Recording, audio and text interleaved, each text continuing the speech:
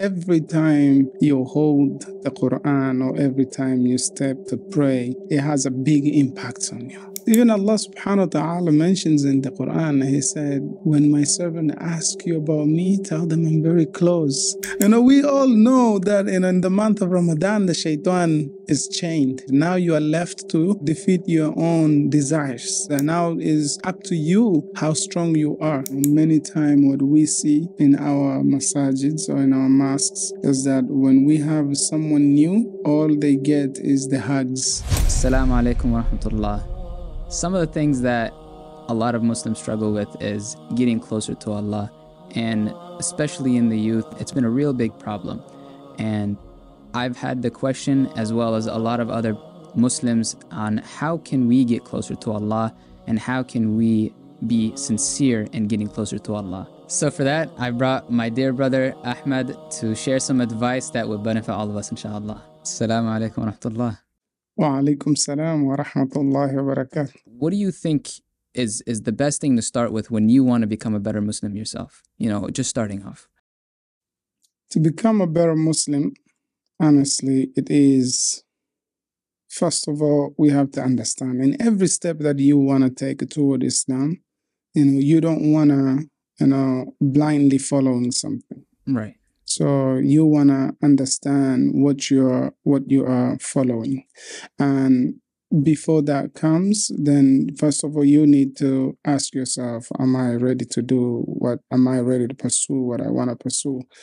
And after that, there is guidelines that they were set for us, and it's to seek knowledge. And seeking knowledge starts with your intention. It starts with your intention, and follow the fundamentals, pillars of Islam.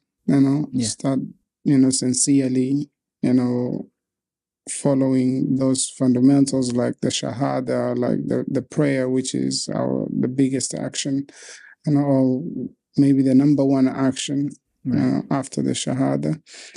Those kind of stuff, and read more, read Quran, because the more you read Quran, the more you will learn.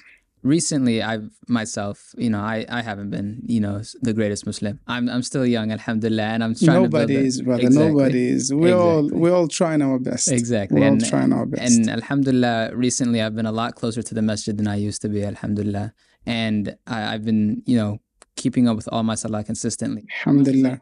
Alhamdulillah. Alhamdulillah. Alhamdulillah. And I've also been trying to read Quran a little bit more. MashaAllah. And I find it a lot more peaceful than it used to be before. But getting that motivation to come back to Islam, I feel like my life's been a lot more peaceful. Do you find that in your life too as well? Every day, brother. Every day. Every day. Regardless of how much time you do it, but every time you hold the Quran or every time you step on the musalla to pray, it has a big impact on you. Every day, the minute you pick, even though you are like reading again and again and again and again, but every time you hold that book, it teaches you something new. You find, it's like a mysterious treasure, It's like mysterious treasure. And the minute you open it, you find something new. You'll be amazed, mesmerized every time. Yeah. So, and this is how Allah subhanahu wa ta'ala interacts with us, and He hides some things, He teaches you some things, and He knows when for you to be able to learn certain things. And as long as our intention is pure, for sure Allah will teach us. Subhanallah. And on the topic of intentions, how do you think that intentions, shape the process of our repentance? When we seek repentance from Allah subhanahu wa ta'ala. Now, our intention is the number one thing that we need to look at when we want to do every act of worship. Every act of worship, we want it to dedicate solely for Allah subhanahu wa ta'ala. You don't want to make that action, impure. Right. So you are singling out that action that you're doing only for Allah subhanahu wa ta'ala.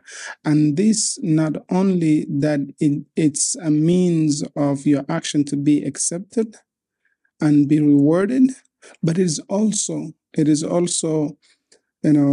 teaches you and improves you in God consciousness. So the more you do it, you purify your intention, the more God consciousness you're building to yourself.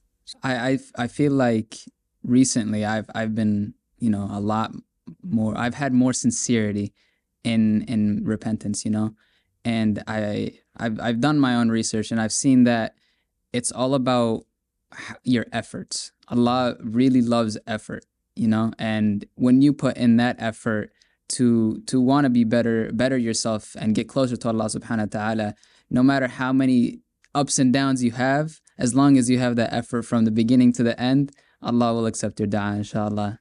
Definitely. Allah does accept every dua, but Allah accepts every dua. As the Prophet ﷺ said, ask Allah and Allah will respond. And it may not be now, it could be later, yes. Right?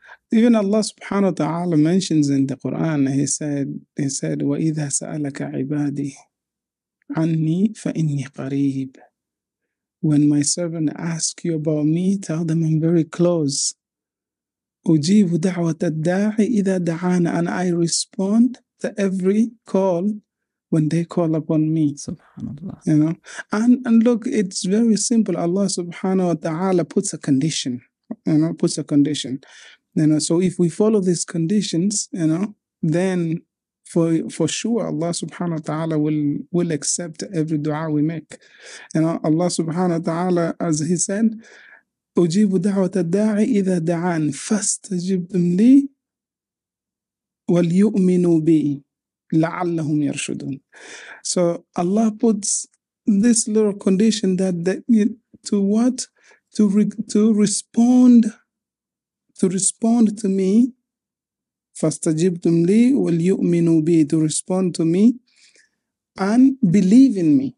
Allah says, respond to Him in His command, and whatever that He commanded us, we follow it, and whatever He prohibited us from, and we stay away from it. When we follow this and we believe that this is a command from Allah, we do it only for the sake of Allah, then for sure Allah will accept our dua, and also Allah subhanahu wa ta'ala will guide us even more. But the thing is, we human beings, we are so hasty. We want everything to be at the time that we ask for it, right? We are so hasty to a point that, if I want something, I want it right now. Yeah, exactly. So one day at work with my coworker, he was arguing with me, and he was like, if your Lord is not responding to what I want, then I can't believe it. Of course he's a non-Muslim and he's not a Muslim, but and with this question, I answer him with a common sense. I'm like, let's bring an example. What do you want? And he says, I want I want to have like $1 billion.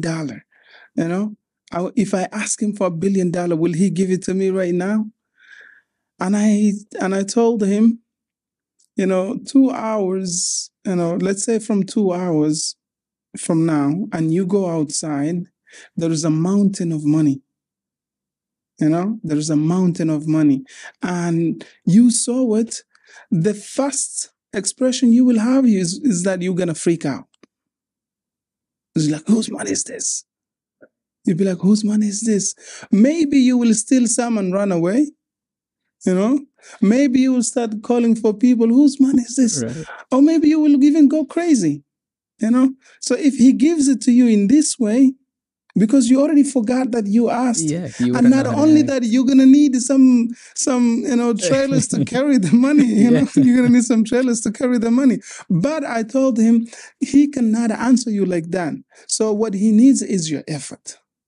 You know, you make that effort, you make dua, make that effort, and He will bless you, bless you, bless you, keep blessing you until you get to 1 million. By the time you have 1 billion or millions in your account, you're not gonna freak out. You're not gonna go crazy. You'll be like, I worked for this. But in reality, is your dua that you made.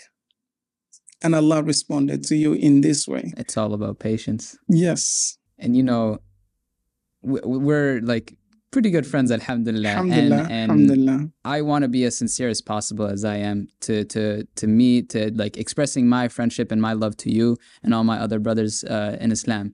And how does, understanding the concept of forgiveness, the forgiveness of Allah and forgiveness for your brothers, impact like our sincerity when we like talk or when we interact or we do anything like that? So, to be honest, is a purity of the heart.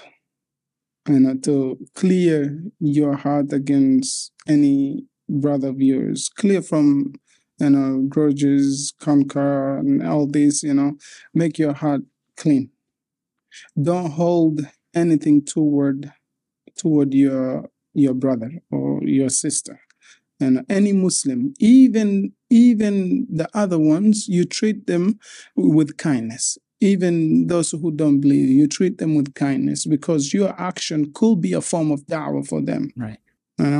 But what I'm saying is your sincerity can have a big impact when it comes with the dealing toward with your brothers. Is that you need to look at yourself. The first thing, look at yourself. What do you want? What is the outcome? Okay, you want good, right? Yeah, you want good. So they say treat someone how you will want to be treated. Right. But look what the Prophet ﷺ told us. He said, none of you guys will enter paradise except until you believe.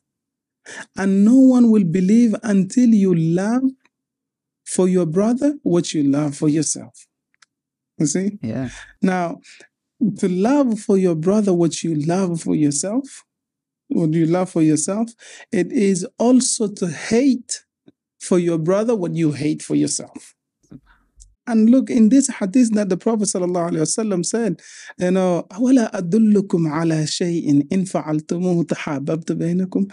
Should I not teach you guys something that if you were to do, that it will bring love between you? And the Sahaba, they were like, Bala ya Rasulullah. Indeed, O Messenger of Allah, teach us. And he said, Abshiyu salamu bainakum. Pass the greetings between yourselves. Now, here is where it starts. Many of us, we say salam. Many of us, I say salamu alaikum wa rahmatullahi wa barakatuh. You may say wa alaikum salam wa rahmatullahi wa barakatuh. But the question is, did I really mean what I said? Do we have that sincerity in our heart? Yes. Do we have that sincerity in us that when I say salam, this is a dua? Do I really mean to pray for you, or is it just like hi? Obligated, like an What's obligatory up? thing. Yeah. Is it just like that, or no? Because hello, hello. Even some people, they translate salam to be hello. Salam is not a hello. Salam is a prayer. So we say assalamu alaikum. I want peace for you. Wa rahmatullahi, and the mercy of Allah subhanahu wa ta'ala to be on you. Wa barakatuh, and also His blessings to be upon you. Look, but many of us, we don't mean it. We just say it, but we really don't mean it. And this is where it starts. And this is exactly what it means when the Prophet ﷺ told us, should I not teach you guys, if you were to do it, it will bring love between yourselves. It starts with salam. And it's also like forgiveness. If you don't forgive your brothers for what they've done to you, how could you expect Allah to forgive you, right? Yes. When it comes to forgiveness, first of all, do not expect, as you know, we all make mistakes. Right. We all make mistakes. And of course, someone may come and do something wrong to you, or someone else may piss you off really bad. But then what we need to do is we need to look at ourselves that, this is whereby, you're clearing your heart from every, resentments, Right. from against your brother. Is like the strong one, they'll be like, you know what, I'll take him, may Allah forgive him. I will ask forgiveness for him. Right. Before he even asks Allah for forgiveness, I will ask forgiveness for him. So you ask forgiveness for your brother, this also is like a treatment for yourself. It's a treatment for your heart.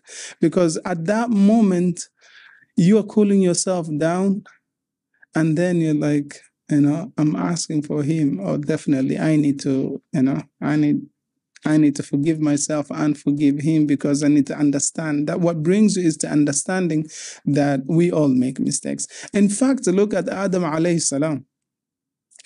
Adam alayhi salam, when he was created, what did he do to be brought to this earth? He committed a sin. He didn't listen to Allah's command.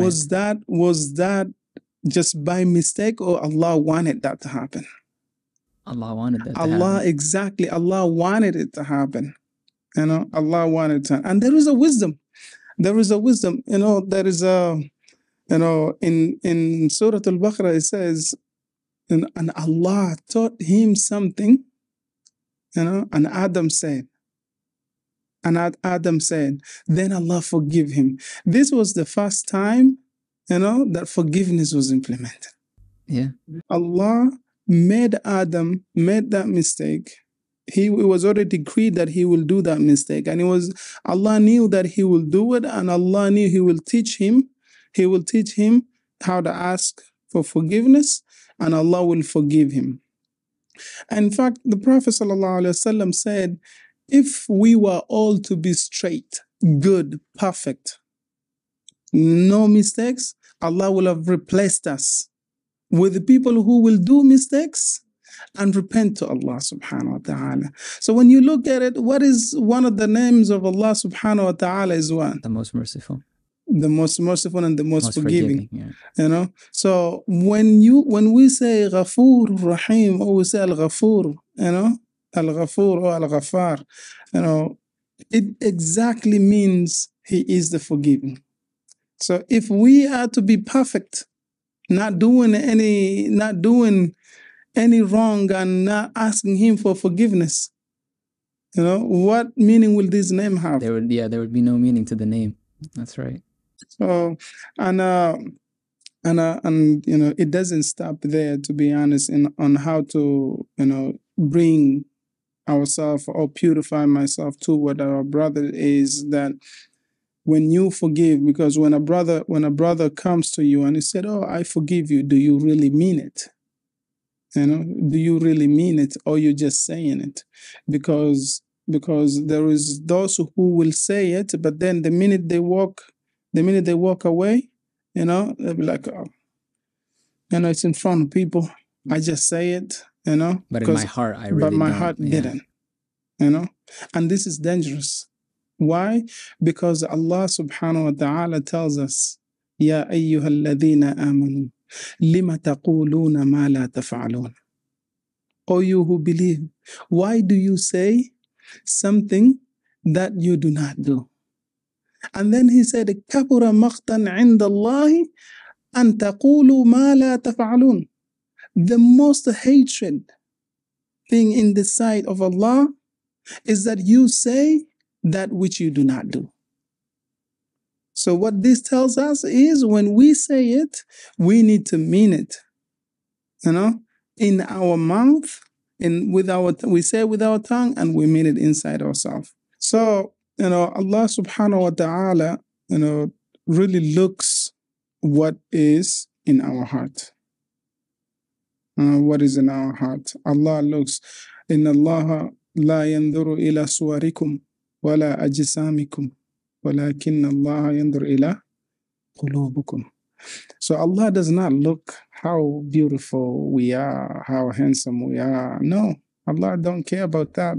No, Allah doesn't care about our bodybuilders, whether where we lift, 300 or 400, 600. Allah don't look into that, but Allah looks into our heart. What does it mean is that, we say, and we mean it. We say with our tongue, but we mean it inside ourselves. So on that point of purity, right?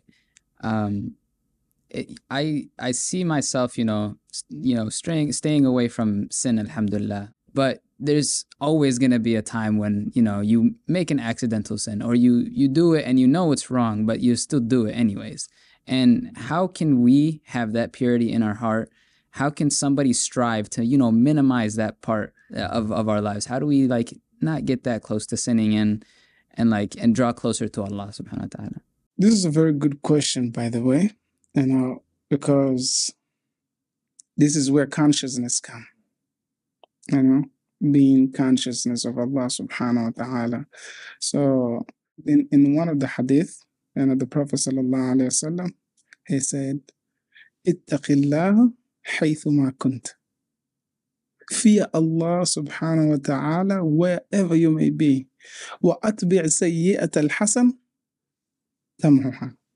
And follow whatever bad that you do, follow it with good, because that good erases the bad.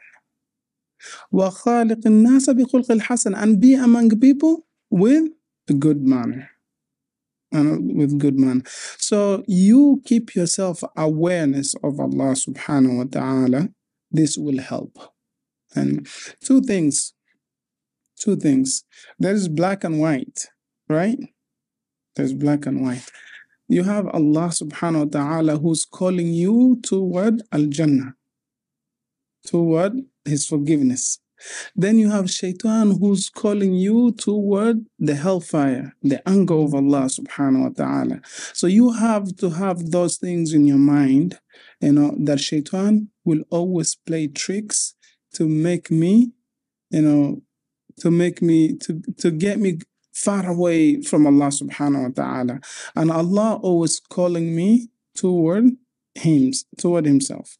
So here, what you need to do is, by implementing this hadith, by remembering, by having consciousness, the trickery of the shaitan, this will make you aware of what shaitan does and how tricks he play. And shaitan, he is smart, but his actions are weak. All he does is whisper to us. Yes. He doesn't make us do anything. But his actions are weak. And Allah testify, inna kayda shaytana da'ifa. Shaitan's actions or trickery are very weak. Now, let me tell you one funny story. So, one day, I was listening to a sheikh, and this sheikh, he was explaining this story was very funny, and I think it is good to share with people to know. So there was a guy whom he was like, every woman passes by him, he is not taking his eyes off them. Every woman passes, or he's got his eyes on them. So, but Allah subhanahu wa ta'ala wanted to guide him, so he tried his best, and he couldn't. He's having a hard time, and this is where I'm coming to your point. He's having a hard time. So he went to a sheikh and asked him, I'm having this problem that every woman passes, I have to look, and I know, we're not supposed to. What can I do? So the sheikh tells him, how committed are you? The sheikh asks him, how committed are you? And he said, I am committed to abandon this. And the sheikh told him, every time you look at a woman, pray 2 rak'ah. Go home or go to the masjid, wherever close you are, wherever you are, wherever you can pray. Make 2 rak'at, sunnah, and ask Allah for forgiveness. So he did. The first day, The first day he prayed like 16 rak'ats. You know, this means he looked at women how many times? 8 times. You know, he looked at women 8 times. He trying his best. You know, he's trying his best not to look, but he looked how many times? He looked 8 times. So he had to pray 16 rak'at. And you know, after that day, the following day, he prayed 8 rak'at. How many times did he look at the woman? 4 times. So he's like, oh yeah, I'm getting stronger. I'm getting stronger. He's like so excited. You know, the third day he prays 2 rak'at. He prays 2 rak'at.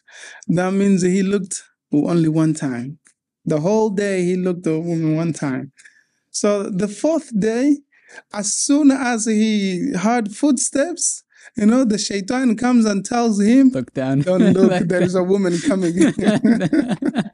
Subhanallah. Why will shaitan comes with this kind of tricks? So you don't get closer to Allah. So you don't get close, you don't go to pray, because the minute you go to pray, you get closer to Allah subhanahu wa ta'ala. Not only Allah forgives you, but Allah draws you even closer to Him. Subhanallah.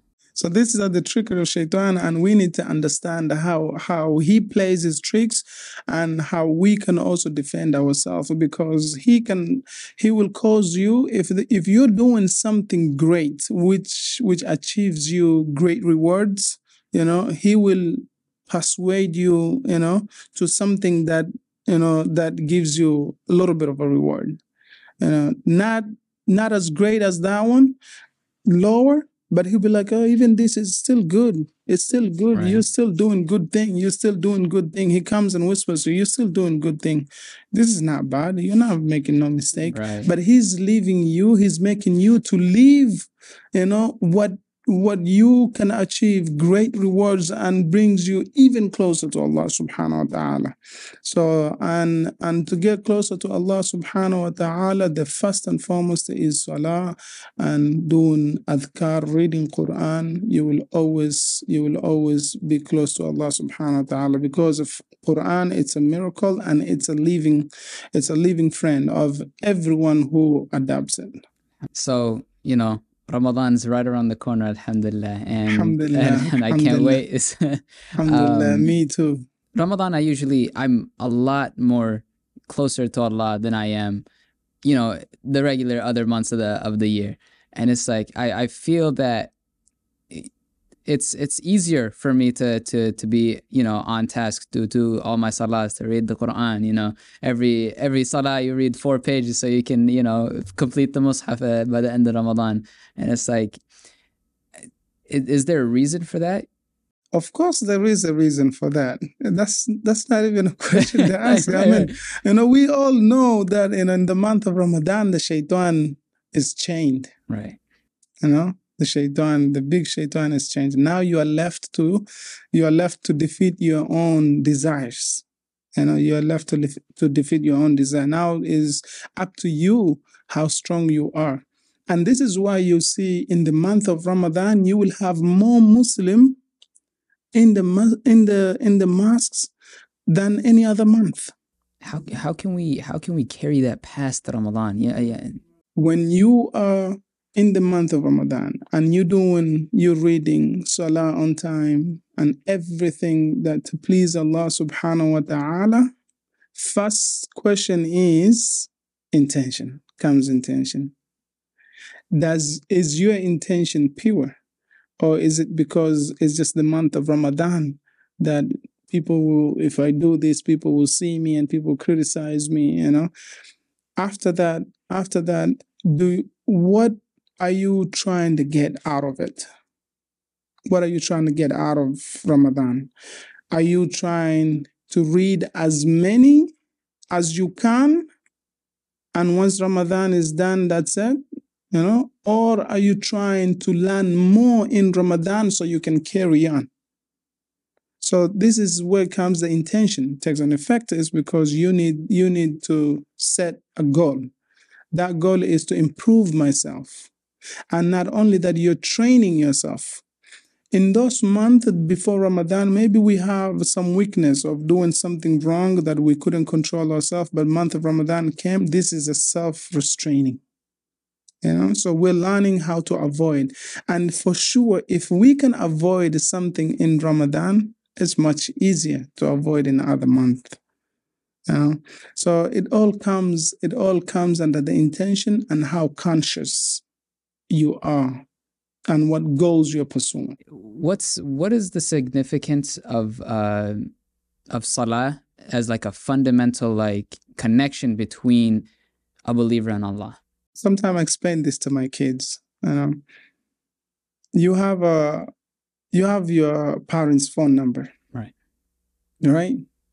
Take out one number, dial 9 numbers. Will that phone go through? No. It won't go through. So Allah also has a number. I tell my kids, Allah also has a number. If we take one out, it won't go through. And my kids ask me, what is the number of Allah so we can dial? I tell them the number is 24434. And one day they literally took a phone, they wanted to dial. Subhanallah. It's not ringing, and I'm like, I will explain to you. If you like this video, leave a comment, hit the subscribe button, and if you'd like to support us, go and subscribe to our Patreon. The direct communication, salah is a direct communication between us and Allah subhanahu wa ta'ala. You take the phone number to call your parents or your loved ones, by dialing their number if they're not close to you, or you don't see them, But Allah subhanahu wa ta'ala, He also has a number. To be honest, He also has a number that you gotta dial, which is salah. And this salah is what I mean by 24434 is by 2 raka'at fajr, 4 raka'at dhuhr, and 4 raka'at asr, 3 raka'at maghrib, and 4 raka'at isha. So 24434, this is the raka'at, the number of raka'at that we need to pray to get closer to Allah, to communicate with Allah subhanahu wa ta'ala. And every time you do, you get closer to Allah. Every time you dial those numbers, every time you prostrate to Allah subhanahu wa ta'ala, you get close. What you need to keep the consistent and not missing one salah, because it was prescribed 5 times a day. And I'm sure you know how the salah was brought down, to us.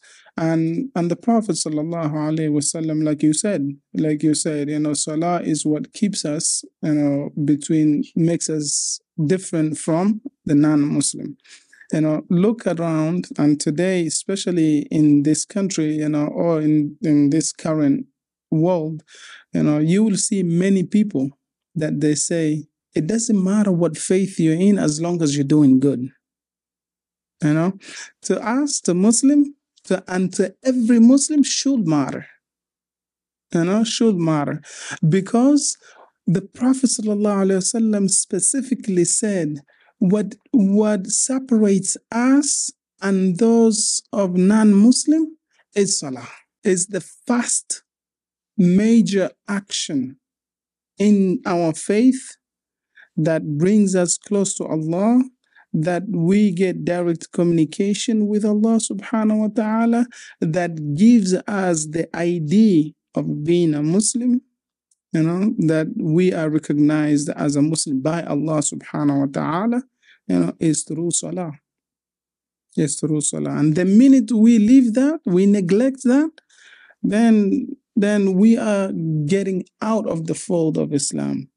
And the more we pray, the more shaitan, the more we protect, the more we preserve our prayer, the more shaitan will stay away from us. Right. And the more we neglect is the more that, shaitan will get even closer to us. Right. So this is the impact of the prayer in our life, in our daily life. In a lot of things that I do, I try to be as sincere as possible. And alhamdulillah, I feel like I'm sincere.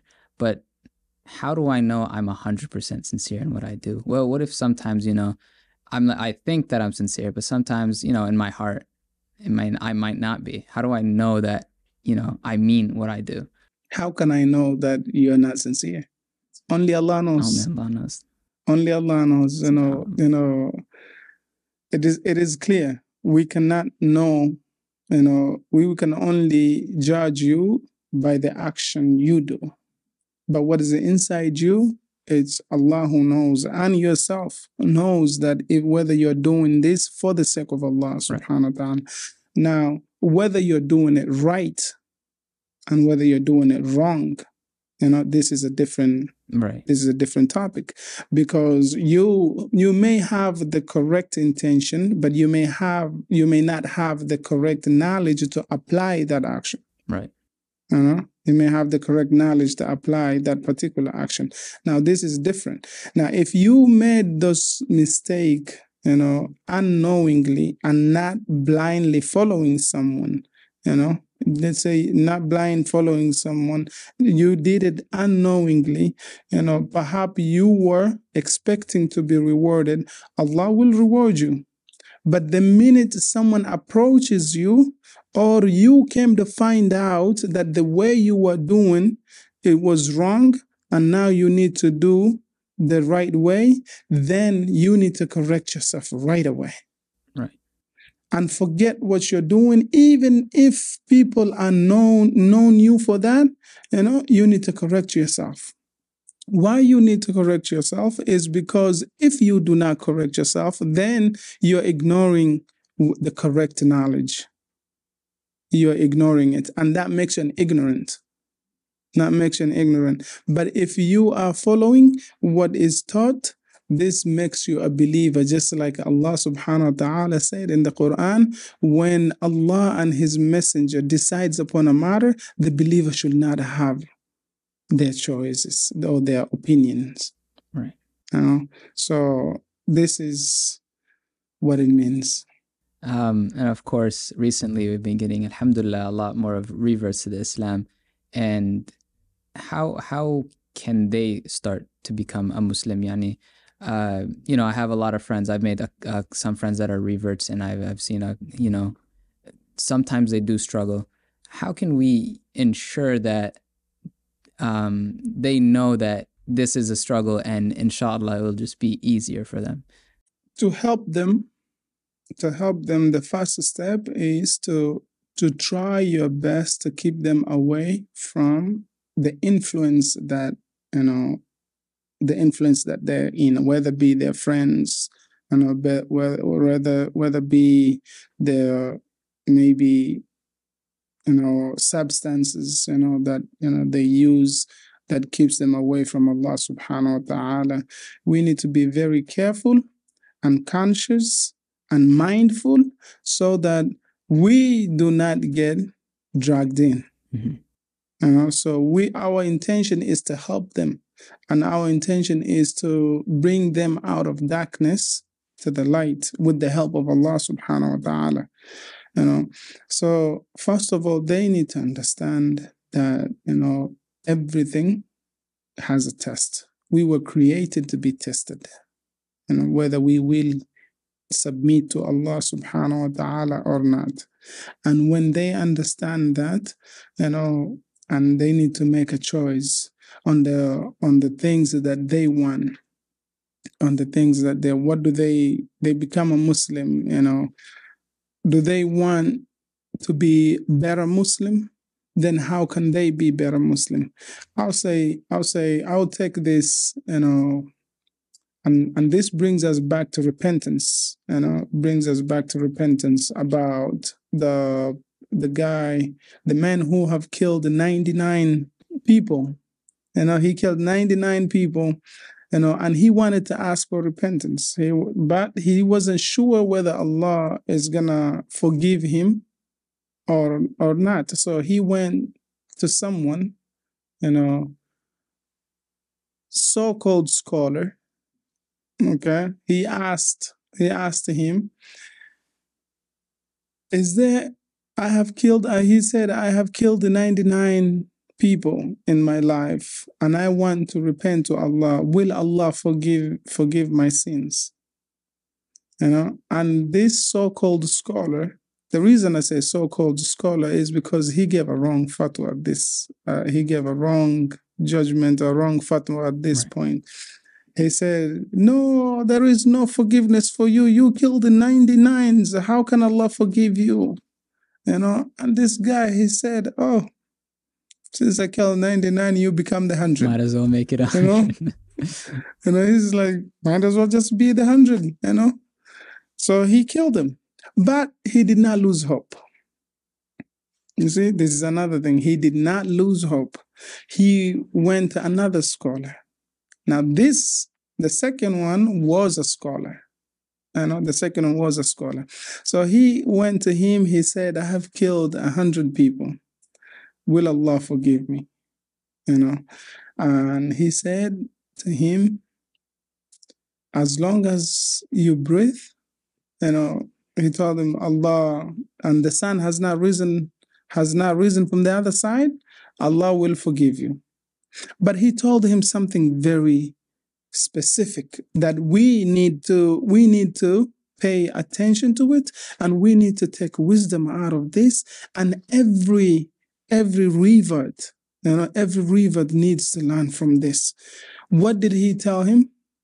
He told him, but because you killed those people from this city, and they know you, so it will be better for you to move to another city to go ask Allah repentance over there because nobody knows you. See?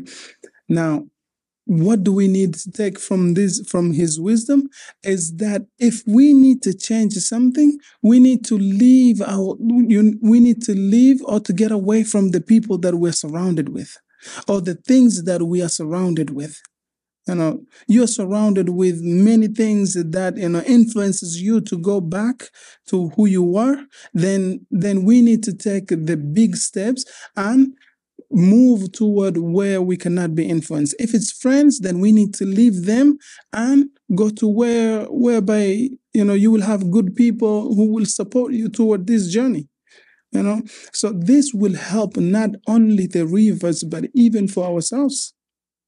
For ourselves and for every day-to-day Muslim, we need to look and reflect. How can I change myself? I'm doing this bad, but I need to change myself. The answer is leave it and go do something.